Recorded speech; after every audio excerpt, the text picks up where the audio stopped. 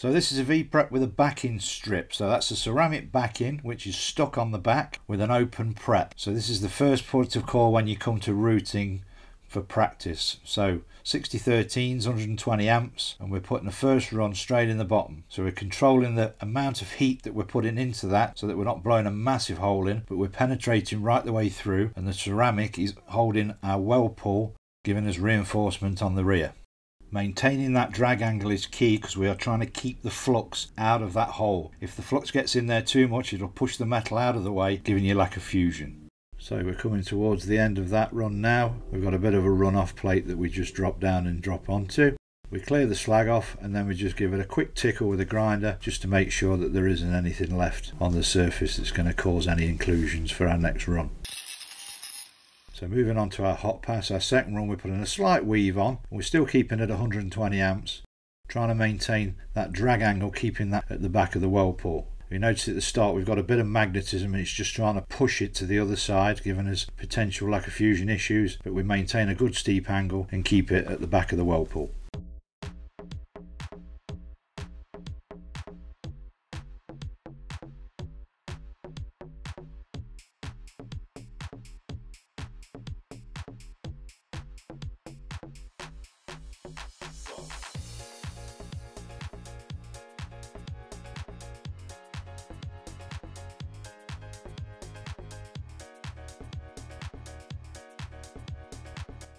So run done, de-slag, clean up, wire brush, off to the next run.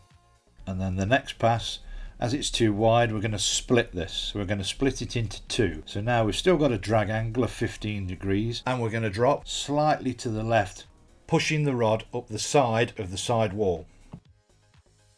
So with that run complete, descaled and dressed, we move on to our second pass of that layer. So as we've left ourselves enough room, we can still get that run into the bottom of the prep. If we put that run too tight, then that creates an issue.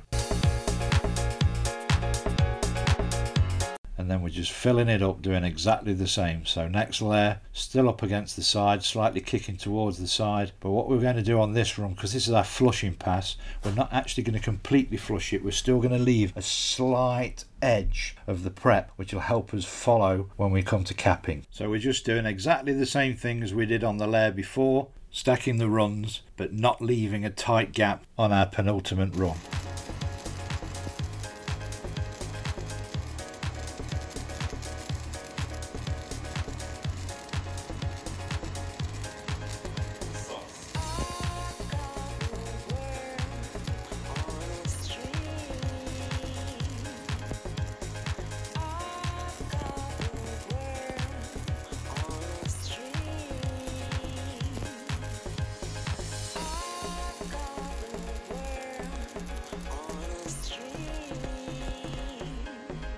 So run done. Now we've got a peel on, so we know we're doing something right. Easy way of de-slagging. Flick flick. Job's a carrot. So next run, still the same. Laying them down the side of each other, covering half of that run. Slight angle towards the run that we've done.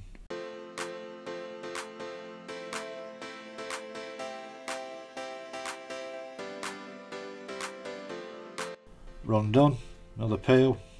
Easy clean, wire brush, moving on to the cap. So cap, we're going to follow that edge that we've left, burning it away, giving us something to follow, keeping a nice straight edge. So maintaining our 15-degree angle, keeping that slag at the back, working our way down.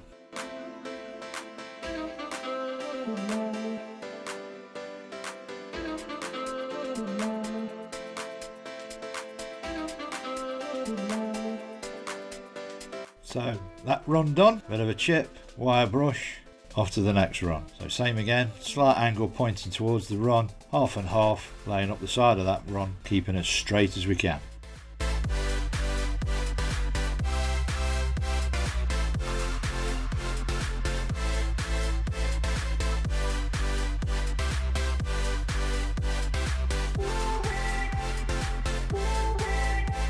So run done. So we're literally just laying beads one after the other, but that's what we get paid for. This is why we got to be good at it. So we just half and half, same thing all the way down, just maintaining a nice travel speed, keeping those ripples nice and even. because when you are out in the big wide weldy world, things could be a lot thicker than this, so you could be spending days and days throwing rods into a prep. So basics is always the same, so you're always stacking, you're always keeping that drag angle the same, maintaining that slag at the back, trying to achieve that perfect weld with no slag inclusions, no lack of fusion. Because if you stick a defect in there, that cheeky little man with the NDT X-ray is going to find it for you. So here's the final weld, clean that sucker up. So this is welding 1G flat. Now we're going to put it in the vertical and show you how to defy gravity in the video on screen now. As always, thanks for your support, and we'll see you on the next video.